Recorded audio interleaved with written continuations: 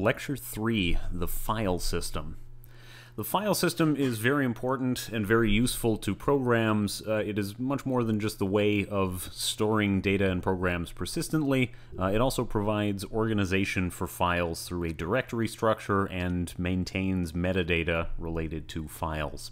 This is also a good opportunity to demonstrate some of the system calls that we've talked about in the previous topic, and also give you some tools with which to actually work with files, which will become important as we go through and actually start to work with actual exercises and assignments and examples that really do use files for their data. So the file system is important and it is highly visible. You are quite familiar, just as a general user of the computer, with how to use files and what they are for, and the differences between different kinds of files, and the value of organization. Having files in different folders and different subdirectories is actually helpful. Now, what is a file? Well, the snarky answer in Unix is everything is a file. And that's not even wrong. The thing about the Unix view of the world is that everything is viewed as a file. So a tool that we're going to use today to learn to read from a file, we could conceivably, in a later context, read from interprocess communication, read from a network. When we close something, we close a file, it's the same way you would close another type of structure as far as Unix is concerned. And we can see there are certain advantages to treating everything like a file. If it is a device, it's represented by a file in the file system, and if you want to read from a device, it's no different than reading from a file, and that's something we will, very shortly, know how to do. But for the moment, we'll restrict ourselves to files that are the kind you would normally think about, which is some persistent storage of data. And any data really is just a series of ones and zeros represented in byte form, and the file is a logical unit to organize it. If you opened up your computer and you just looked at data on disk, whether it's hard disk or a solid state drive or something like that, it's a sequence of ones and zeros, and making any sense of it is difficult if you don't know what this is, where it begins, where it ends, and so file is an organization tool, and a file is correlated with a particular area of disk, and so we can say that this area belongs to a file, and that's the area where the data is stored. Now, files may contain programs, an executable file, word.exe, and or data, technicalreport.doc, and that is a document file. It is data, which is opened by the word.exe executable file. Really, the content of a file is totally arbitrary, and you can see here there is a PDF file, the Algorithm Design Manual. It's a book I have been meaning to read for quite some time, but the content is defined by the creator, and the creator is a user. If the user is using Notepad or something to that effect, you open it up, you type some text in, and that generates the content of the file and it's saved. However, more likely a program is really generating it, and that's a compiler creating an output binary file.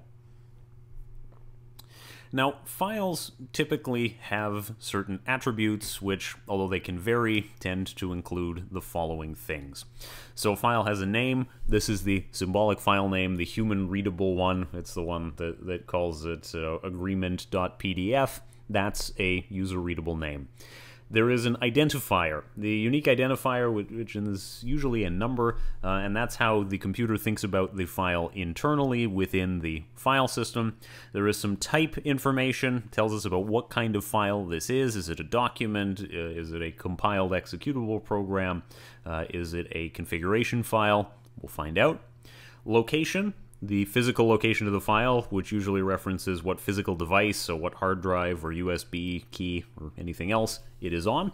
Size, what is the current size and the possibly maximum size of the file. Protection, this is the access control information, who owns the file, who is allowed to read it, who is allowed to change it. And there's some accounting data as the last item, number 7 in the list, time, date, and user ID. And this is the owner of the file, time of creation, last access, last change. Those kinds of things are useful if you want to figure out, is the file up to date, who was the last person who changed it, anything like that. And files, as we know, are maintained in a structure. This is a picture here of the typical Unix directory structure, and they are usually represented as little folders, corresponding to actual file folders that you might put in a filing cabinet. Now, in the Unix structure, the root directory is this little slash here at the top, and underneath there are folders bin, boot, etc., temp, user, home. And then there can, of course, be subfolders underneath each of those things.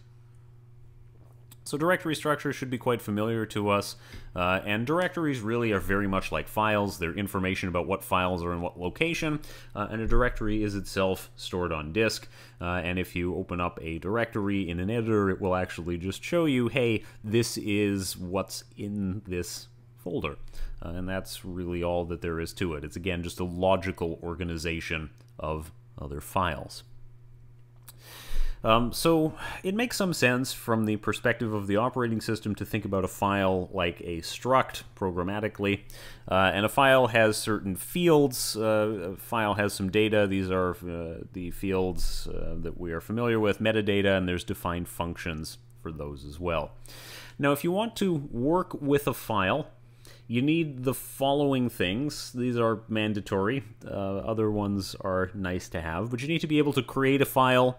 You need to be able to write data to it and read data from it.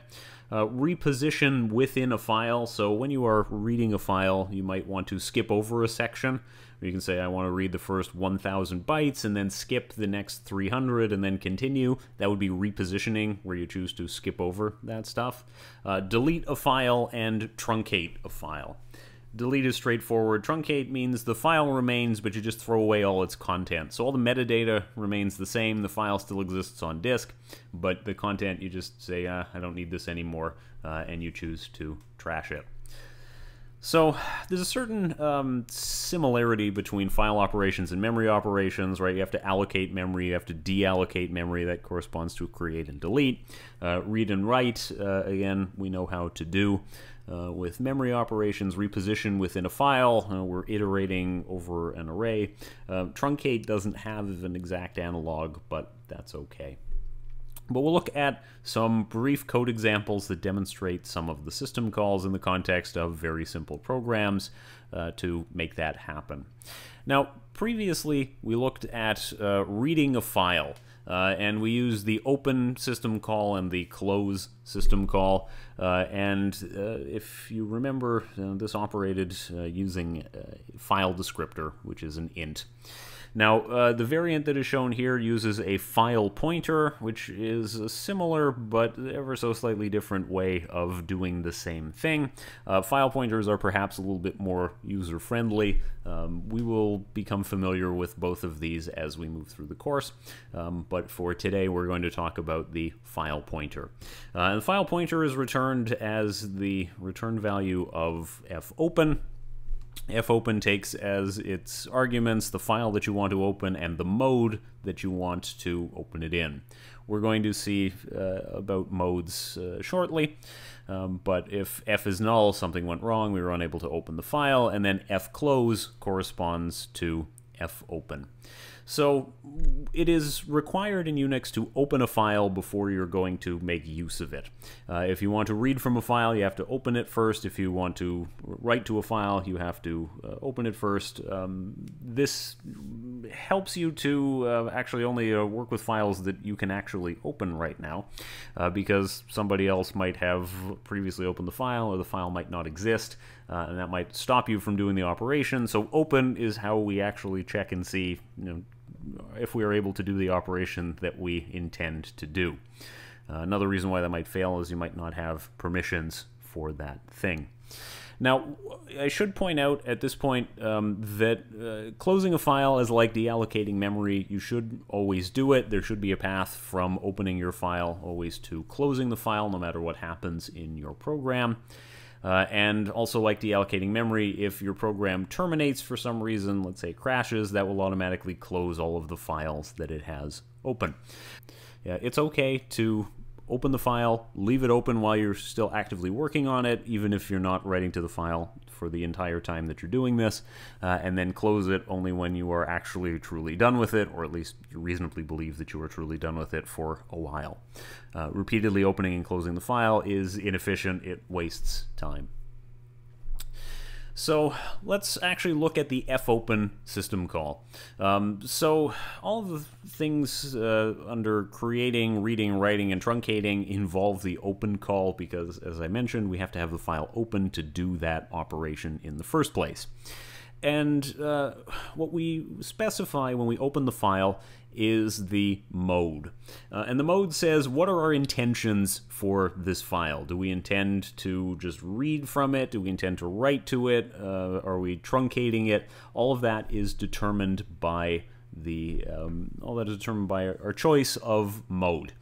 And so writing a file requires the file to be open, and we have some data to put in there, which we'll actually see, but we have to have opened the file using mode that supports writing. Otherwise, we'll be told what we're trying to do is not allowed because we didn't say that we wanted to do that.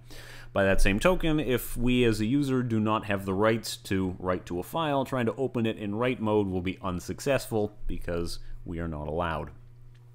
So here are some mode options, and the modes that we will commonly see are R, open the file read-only. W is open the file for writing. If the file with this name exists, we just overwrite it. A, open the file and append data at the end of the file. That's why it's A. R plus is open for read and update. The file must exist. W plus, create a file and open it for update. Again, if the file exists, it will be overwritten. And then there is A+, which opens a file for update with new output at the end of the file. So again, append at the end of the file there. Now, if you add B to the end of whichever mode you've chosen, so for example, you choose RB, then that will use binary mode as opposed to just normal text mode. And as of the C 2011 standard, you could also add X, which would make a write operation fail if the file exists. So those additional mode options will help you if you are, say, operating on a binary file as opposed to just a regular text file. Repositioning is also sometimes called a seek operation, and in C this is done with the fseek system call, and it adjusts the pointer for reading and writing. You have to be a little bit careful with this, though. So it is possible to reposition to an invalid place. Okay, so seek, as I had mentioned somewhat earlier, is this idea of we want to reposition where we are in the file. So we have read 1,000 bytes, and then we want to advance a bit without reading. Then you would use fseek to do that, and you just advance it by, in the previous example, 300 bytes, and go on. That's a little nicer than trying to do a read of those 300 bytes and then just ignoring it. It's also important to remember that when you read X bytes, that also advances the read pointer by that amount, so you don't have to read 1,000 bytes and then call seek. That would double the operation that moves the current read pointer, so you don't want that. But you do have to be careful because you can go to an arbitrary location and depending on the encoding of your file, you might have 2-byte characters. There are a large number of multi-byte characters, in particular in languages other than English. For example, representing Chinese or Japanese characters, there are multi-byte symbols. And if you reposition, you say, I want to advance by 31 bytes, that might put you in the middle of a multi-byte character, so it might not do entirely what you expect. And repositioning is not allowed when you are working with a file that's open for append, because you're always just tacking it on to the end, and you don't want to, you don't have the option to go back even if you want to. Delete. Just ask the Cybermen about this. In C, a file is deleted with the remove function. This very simple example program here deletes whatever file is provided as the second argument. That's not a super realistic use of the delete functionality. It's more likely that you would create a temporary file at some point and then you would use deletion to actually delete that temp file when you're done with it. And the call for that is remove. It takes a single argument, that is the file that you actually want to delete. Now, I should point out that deletion is just kind of a simple version. It just goes to the file, marks the space as not allocated anymore, and removes it from the directory listing. It doesn't actually get rid of any of the data. It just makes the file system forget the existence of the file. It might still be possible to recover the data if the space it previously occupied has not been overwritten, and that makes it a little bit like a freed pointer in C still being accessible. Some systems do offer more secure deletion routines that allow you to overwrite the space with a file to be deleted with zeros, and then you can be sure the data is gone. Another thing that's noteworthy in Unix is if you delete a file, whether it's using remove or on the command line or using a graphical interface, if that file is open somewhere, the file doesn't go away until the last program that was referencing it has closed that file. So sometimes you will delete a file, and the file isn't really and truly gone because it's still open somewhere. And that is something to watch out for. That's quite different from Windows. In Windows, if you try to delete a file that's currently open somewhere, Windows will tell you, I'm sorry, you can't delete this because it's in use somehow. Okay. Now, a lot of the operations that we described as basic can be combined for other things that you want. To copy a file, you create a new file, read from the old file, write it to the new file. All of that is fairly straightforward. There can also be operations where you read or set various attributes, assign the owner of the file, change the access permissions for it, find out what the size on disk is, all of those things. And as I previously mentioned, aside from creation and deletion, every operation is restricted to an open file, obviously also accepting open. When a file is open, the program that called open, or fopen, gets a reference to it, and the operating system keeps track of which files are currently open from which process, and it is good behavior to deallocate it when you no longer need it. And when the process terminates, that automatically closes any open files. Some operating systems do support the idea of locks. That's sort of what happens in Windows. If you try to delete a file that's currently open, it is locked by whatever program has it open right now, and therefore you can't delete it. Not every operating system does this, and locks may be exclusive or non-exclusive. If you've chosen an exclusive lock, then other processes will be unable to open it. They'll be advised that they failed due to someone having a lock on that file. Similarly, a file that's in use can't be deleted while it's in use. And Windows is good like that. It has locking automatically. Any program that has a file open prevents that file from being deleted. Unix does not, so locks are something you have to explicitly ask for if you want them. By default, that does not happen. In Unix, as long as the program remains open and retains a reference, it can still operate on that file, and it only goes away when its storage space is marked as free when that is closed. However, you can choose, if you wish, to manually lock files. And the call for this in Linux is flock, or flock. I mean, you should think file lock, not as in like flock of seagulls. And it takes two parameters. It takes the name of the file that you want to lock, or a reference to the file that you want to lock, and then also the type of lock operation that you want to do.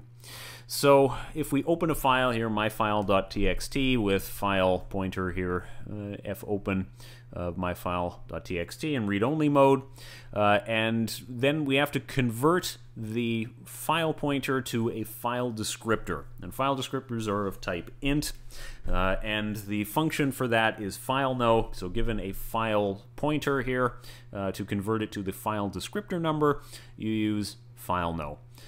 If you just called open directly as opposed to fopen, then it would return a file descriptor directly, and you could skip this second line.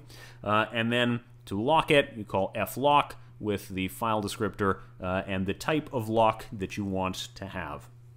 This example is an exclusive lock as opposed to a shared one. For now, we will not go into the details about shared locks. That's something we will consider in more detail later in the course. But if you wanted that, it would be lock sh for shared as the second parameter, and when we're done, to unlock a file, the second parameter, again, you still call flock, but you call it with lock un to actually unlock it. Okay, but I talked a great deal about reading and writing from files, but I didn't show you an actual example of how to do that. And writing to a file is fairly simple, and we should be able to do it easily because it really works very much like printf. In fact, the function call for it is fprintf, and you can also use fprintf to write to the console if you want, so there doesn't even have to be that distinction if you prefer. But the first argument to this is the file pointer where you'd like the data to be written to. So given a point here, imagine we have an array or a linked list of points here where there's a next pointer and a file f. Then while p is not null, fprintf to this file, the one that was specified as a parameter, and then we have our format string, just as we discussed earlier for printf. So %d, %d, %d, we're going to assume that they're all integer types here for our points, and then the arguments, just as we do for printf normally, and then we advance our pointer through our linked list. Okay. That part is not very different, as I say, from how we would do printf to the console. The only difference is there's a little f at the beginning here in making it fprintf, and our first argument is the file that you want to write to. If you want to write to the console with this, then you would do fprintf, and instead of a file name, you would specify standard out, stdout, and that would get the job done. Reading from a file involves the use of fscanf, which is the mirror image of fprintf. It does more or less the same thing, just in the opposite direction. And this is a more complete example because it shows you a whole program here, main, from start to finish. So we declare a file pointer, and we have integers I and I squared. We open a file, results.dat, with fopen in read-only mode. If something went wrong, return -1. And we will do while fscanf on the file pointer. We have a format specifier, and then we have address of our arguments. And the while condition continues for as long as the return value of fscanf is equal to 2. Okay, this is something that happens a fair amount in C. You might like it, you might hate it.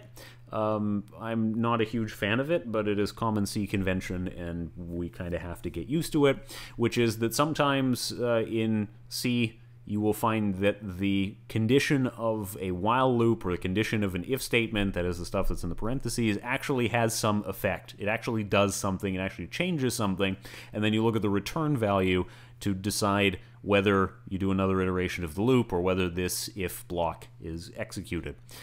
In some languages, that's not allowed. In something like Java, if you want to assign a value, it will tell you, no, you can't do that because it prevents weird behavior where you said, like, oh, if x is assigned 2, when actually you meant if x equals 2.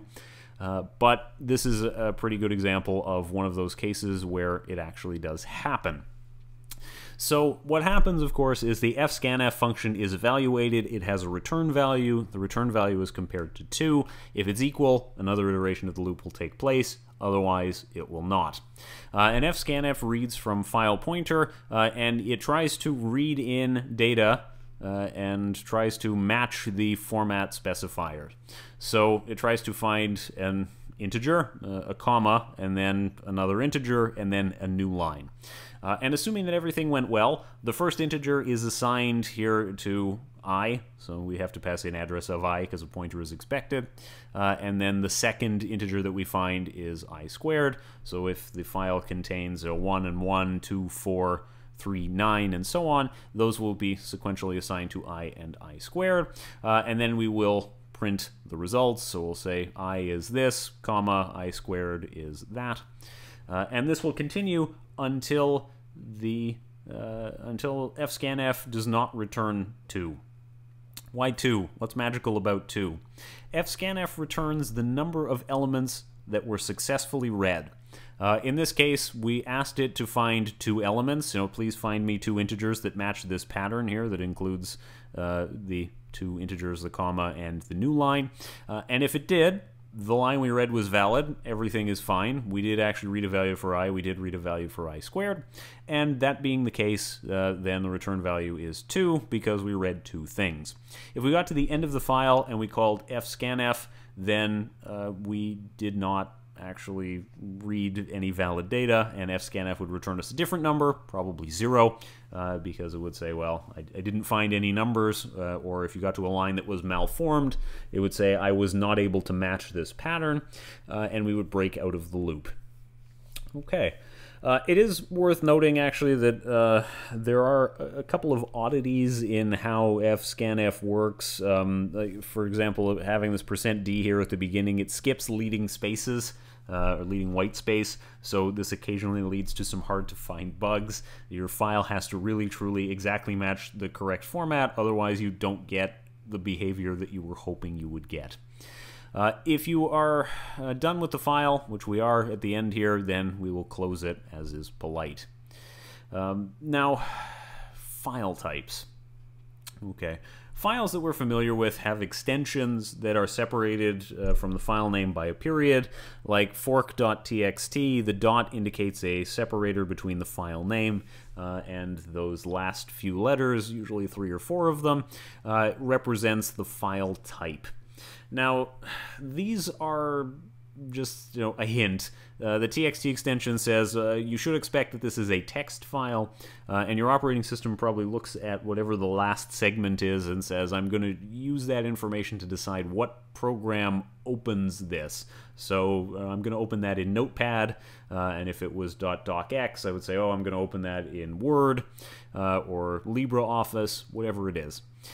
They're hints. You can, if you want, change it so it's fork.xyz, and it doesn't change the content of the file. It does, however, mess up the hint, making it somewhat difficult for the operating system to know what it should open it with, and you might try to open it with the wrong thing.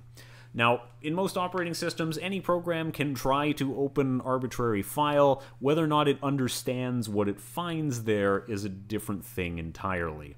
A .docx extension is a suggestion that it's opened by a word processing program that's compatible with Microsoft Word, but you could try opening it in Vim, and would it work?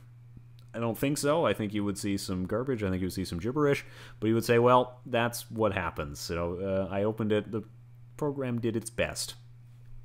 And your operating system frequently allows you to set a default program for the extension, where you say, I want to associate this extension docx with LibreOffice, and that's what happens.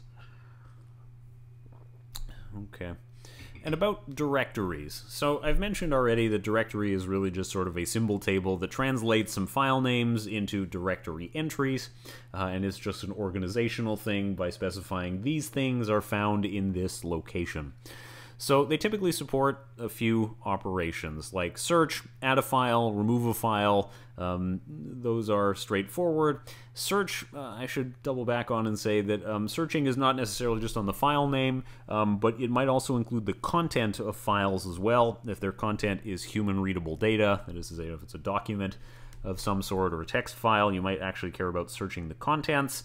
Add a file, put a new file in this directory, remove a file, take it out of this directory, list a directory, tell us the contents of this, rename a file. This will change the user-friendly name, and maybe it changes how it's organized internally if it's sorted by name.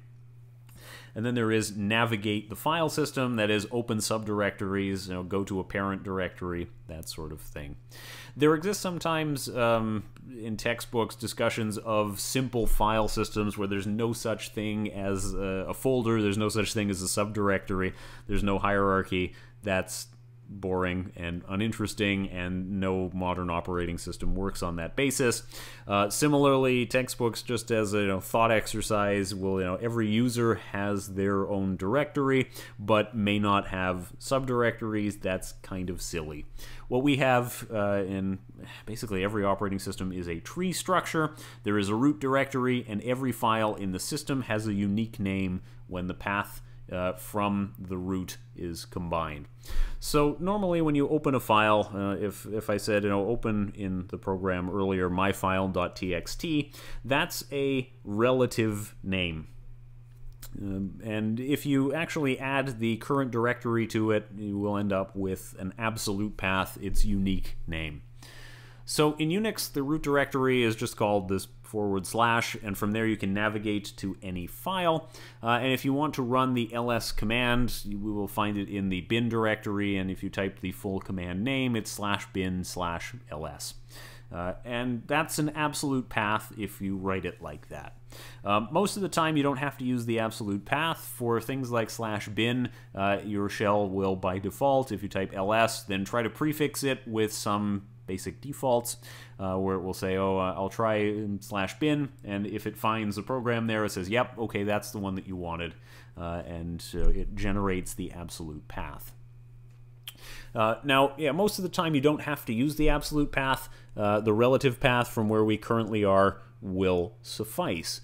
So if I want to compile something with a compiler, GCC, and it's code/example.c, then example.c is in a subdirectory of the current directory called code, and the system will work out that we start from the current directory, which for the sake of the example is /home/jz/ece252, and prepend that to the given file name, and so when it actually goes to look for the file that it's going to try to give to the compiler, it will be /home/jz/ec252/code/example.c, and that one on the bottom there is the absolute path.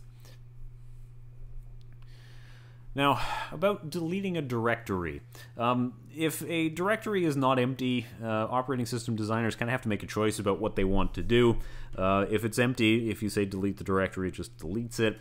If it contains files, the operating system will either refuse to delete it while there exist files in it, or automatically choose to delete all subdirectories and all containing files. So that's probably what you want. It is a real pain to have to manually delete every single file, so most operating systems are kind enough to, if you are specific and you ask for this, delete all of the files in the directory, even if it's not empty. And in modern operating systems, the delete command, if you do it in a graphical interface, doesn't actually delete the file or folder, but moves it to some deleted files directory. That is your recycle bin, trash can, whatever you want to call it. So it's not really and truly gone. If it's deleted from there, then it's harder to recover, but if you put it in the trash can, you can always choose to put it back, or if it's in the recycle bin, you can choose to put it back. That doesn't happen if you delete things on the command line, or if you delete things in a program using remove. That really just moves them straight to deletion, so you should watch out for that. If you're used to the idea of when I delete things, I can always take them back out of the trash can later, you have to be a little careful with that when you delete programmatically. So, yeah, recycle bin is nice, but it's a modern UI thing and isn't always there for you. Okay, file systems may also support the sharing of files, and this happens when there is one copy of the file, but it has more than one name. In Unix, this is called a link, and it is effectively a pointer to another file. And links are categorized as either a symlink or a hard link. A symlink or symbolic link is just a reference by a file name. The most analogous concept to this that you should be familiar with is the idea of a shortcut. If you have a shortcut on your desktop, it is just a reference that says if you go to this directory, you will find this file. So symbolic link is created to this file users/jz/file.txt, and the symbolic link is just a shortcut to that file. If the file is later deleted, the symbolic link is left pointing to nothing, and a future attempt to use that pointer will result in an error. Could an operating system deal with that? Yes, but they don't, because it would be expensive to search the whole file system and find all links and remove them, and maybe you don't want that anyway. Symbolic links are frequently used when there are perhaps multiple versions of a program installed. So if you have, say, many Java virtual machines, you could use a symbolic link to say whatever is the latest, and that way when you run the command just Java, you don't have to specify which one you want. It is a symbolic link that points you to whatever is the latest, and if you install a new version of Java, it updates the symbolic link for you, and it's always pointing to the right location. That sort of thing is convenient. A hard link is creating a pointer to the underlying file in the file system. If a hard link exists and the user deletes the file still remains on disk until the last hard link is removed. This is the kind of thing that happens in some systems by default. It is now the case in Mac OS, for example, using the Apple file system APFS, that if you just copy a file, I've got this file here, application.pdf. I copy and paste it into another directory. That actually makes a hard link. That is, there's still one copy of the file on disk. There's just two references to it in the file system. And if I delete the first one, nothing happens to it. The storage on disk goes away. That's not usually the expected behavior when you copy a file. Usually if I copy a file and it's in this directory and I copy it to another directory on the same disk, I'm expecting there is a second independent copy of that same file, and this isn't always the case now in APFS. But we're going to talk about some details about what it does internally much later on in the course. But the file structure maintains a count of how many hard links reference a file. It's only truly deleted if the count falls to 0. Okay, files usually also have some permissions associated with them. So file permissions might be something like read, write, execute, append, delete, and list. And these are all fairly straightforward, as we've discussed already. In Unix, however, we will see that really it's only read, write, and execute that are interesting to talk about. So the Unix-style permissions are perhaps very simple, but they get the job done. They're used in Unix or Unix-like systems. Every file is associated with an owner and a group and a set of permissions that can be assigned for that owner. And another set that can be assigned for the group. And then finally, there is a set of permissions that is assigned to everyone. That is, people who are not the owner and who are not in the group that the file belongs to. And the three basic permissions are read, write, and execute. So that's really all there is. Read is straightforward. Can I read data from this file? Write, can I write to this file? And execute, run it as a program. And permissions are represented using bits, 10 of them. 1 indicates true, 0 indicates false. The first bit is 0 if it's a regular file and not a directory. It's 1 if it's a directory. And then the next 3 bits are read, write, and execute for the owner. The next bits are read, write, and execute for the group. And the last ones are read, write, and execute for everyone. Okay, we're going to take a quick look at this here, actually logged into the EC Ubuntu server, and it provides us a little opportunity. If I just use ls, it lists the contents of the directory, but to actually see the permissions, I'm going to use the ls command with -al following it, and it shows all kinds of files. That's the A, and the L tells us about the permissions that are associated with each of those. So looking up here, immediately here we have a directory in which I, as the owner, because the owner name is this column here, have read, write, and execute permissions. The users group has read and execute permissions, and then everyone has read and execute. Okay, that's the dot directory. It's the current directory. Dot dot goes up a directory, but if we look at here this file a.out, again, I personally, it is not a directory. There's a dash here indicating it is not a directory. As the owner, I have read, write, and execute permissions. The users group has read and execute, and everyone has read and execute. There are lots of other files here that have varying permissions depending on what it is. You can see the cachegrind.out files here are read and write for me only. Everybody else has no access whatsoever. Those are shown as little dashes here, indicating that that is not the case. And so this is the human readable format for permissions. And effective permissions are determined by the user, so the precedence goes from left to right. So if I am the user and I have read and write permissions, that obviously overrides the fact that the group has no permissions, and then everyone else has no permissions, and you can choose whatever is appropriate there based on how you assign those permissions and how you assign people to groups as well. The order is always the same. That's why you'll see if you have only read and execute, there's like R-X. The W would go in the middle if it exists, but of course it doesn't, and it's left as a dash, so you don't have to wonder about this. Also in this directory here, there is a symbolic link, which I mentioned earlier. It's got a little L here prefixing it at the beginning, and the symbolic link actually tells you here newest, and then a little arrow symbol points to search.c, and if I choose to open, say, newest in Vim, it follows the link and it opens up search.c, and you'll see that is exactly the same as if I typed search.c directly, although the fact that it ends with .c allows the editor to actually take a hint and say, oh, I recognize this as a C program, and I'm going to apply highlighting accordingly. And so permissions are granted using, well, the change permissions tool, change mod, and I can do things like, oh, I want to add the execute permission, or subtract for minus, take away the execute permission from something, and we can add write permissions by adding plus W or minus W, and that works pretty well.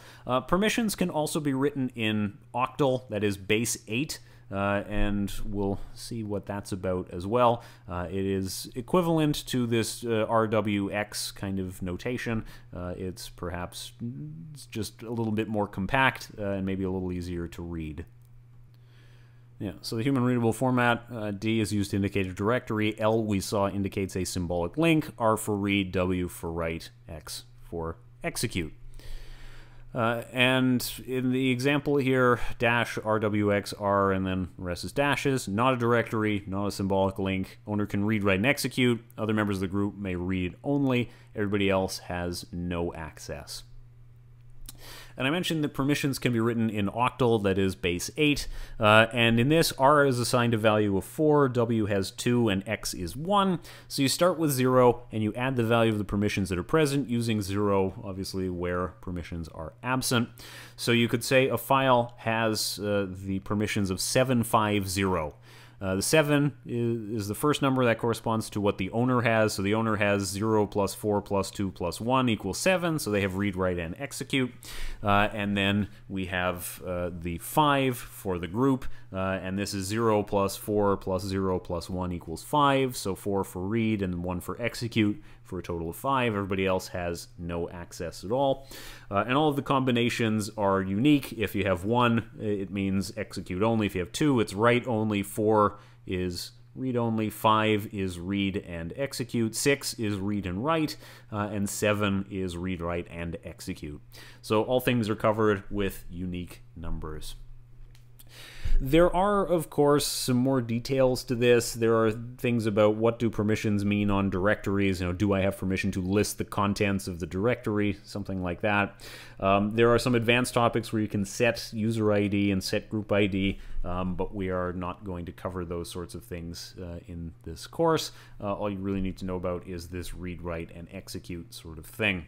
By that same token, the obvious shortcoming of this is that it is very coarse-grained. There is not a lot of opportunity to assign very specific permissions, and another strategy used in SE Linux or Security Enhanced Linux, as well as Windows NT and its descendant systems, Windows 2000, XP, Vista, 7, 10, 8, sorry, I shouldn't forget about 8, is an access control list type system. And the access control list type system is basically that you can assign specific permissions to specific users. So you say user Alice is allowed to read and execute this file, user Bob is allowed to read the file, and group IT is allowed to execute this file. Something like that. For the moment, we're going to leave off the discussion of access control lists. We will be revisiting the topic of file systems when we start to think about file systems and their concurrency somewhat later on in the course. But for the moment, you should have at least a basic introduction to how does the file system work in a Unix or Unix-like system, and you should be able to open a file, read data, write data, all of which will be necessary for completing assignments and labs in this course. And to finish out the topic, we'll actually get to see the readfile.c in action. You will recall from earlier that we looked at readfile.c as an example of how to invoke some system calls, but it's now an opportunity to actually compile it and run it. So here I've got the source code for readfile.c. It should be a close match to what we saw earlier, in that we will try to open a file if we specified the wrong name or we didn't provide a valid file name in the first place. The program will exit. Failing that, we will go to this readfile function. The readfile function declares a buffer size and then allocates a buffer of that size. We will memset it to clear it, and then we will try to read some data. If bytes read is 0, we'll break out of the loop, and we'll print whatever we got in the buffer, if there's anything at all, and then we will print saying end of file, deallocate the buffer, and we're done. Lines 29 and 30 here are one of those opportunities where in a typical C program you might actually see those things combined, where we actually attempt to do the read here inside the if brackets, and then in comparison to 0, it saves us from allocating here int bytes read. And in my opinion anyway, decreases the legibility of the example. Okay, so I wrote some sample text, and it's nothing thrilling. It just says this is some sample text. It's being read from a file and printed to the console. Hello world, goodbye world. It is not all that big. It is only about 111 characters, so we should actually pump this up in size a little bit to make it so that we have to do more than one read. But we can do that. We can do that later once we've verified that it runs correctly the first time. Now, when we want to compile our program, what we will do is we will use GCC. And GCC will need to be provided with a number of arguments for what we actually want to run. I mentioned in the introduction that we always use at least the standard of C99. This comes with certain niceties, like I said, about being able to declare an int in the same line as a for loop. And so we have to specify that when we're compiling with GCC, otherwise we will by default get C89 behavior, and that's probably not what you actually wanted. We can specify any number of additional flags here, including things like debugging symbols, optimization level, all that sort of thing. If you want debugging symbols that will make it easier to debug your program when you encounter troubles, you do want this -G option here that adds debugging symbols to the output, and that will sometimes help you if you are trying to work with the debugger to figure out what went wrong. And we want to output the file to the executable file to a file name of our choosing. If we leave off the -O option, I'm just going to call it read file. If we leave that off, then by default the executable is generated is called a.out. Okay, that's fine. You'll know where to find it if you need, but we would actually prefer to call it read file. like that, and then we have to specify the input file or files that we want to actually provide to the compiler for it to compile. And we'll do that, and in this case everything is happy, there are no warnings, there are no errors, the executable file was generated as we expect. So if I want to execute the read file program, /read file, and it will tell me, of course, I failed to specify a file name. And if I specify an invalid file name, then it will tell me unable to open file, and it will tell me that's not correct. And what I'll actually do is try to read sampletext.txt. Okay. That does match our expectation. This is some sample text. It is being read from a file and printed to the console as we expect. So, hello world, goodbye world, all of those things. And, we have end of file. We're happy with that. We can, at some point, consider some examples where we actually don't do everything correctly and some bad behavior occurs. We can try to figure out how to fix those, but for the moment, we should be happy with the idea that we were able to successfully read this file and get the output that we were expecting. So, yeah, this read file program does what it promises, and it reads the file using a number of different system calls. So open, and printf even, close, as well as doing things like malloc, and then the corresponding free, and also reading the file, as we should expect. The memset I want to highlight once again is fairly important. We're reading data into the same buffer every single time, and if we don't clean up the buffer before we read the next chunk of data, we might read some trash into the buffer, if the file is big enough. In this case, if our buffer size is 256, it doesn't matter quite so much, but I can easily simulate the idea that the buffer size is really quite small by making the buffer of size 10. Okay. Is it ridiculously small? Sure. Is that okay? Yep. And we should see the same behavior when we try to read sample text. The only difference now is we read a tiny amount of data into the buffer before reading the next amount of data into the buffer, and so on and so on.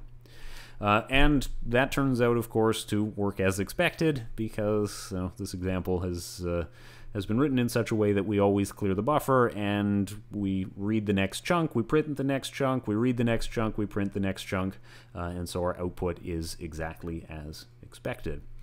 Okay. In our next topic, we are going to look in some more detail about processes, actually running programs in the Unix environment. This introduction to system calls through files, as well as giving you some idea about how to work with files, will be quite valuable in assignments and exercises and labs which you're going to do, but we will definitely be returning to this topic once we have a better handle on the subject of concurrency in general. So, thanks, and see you at the next video.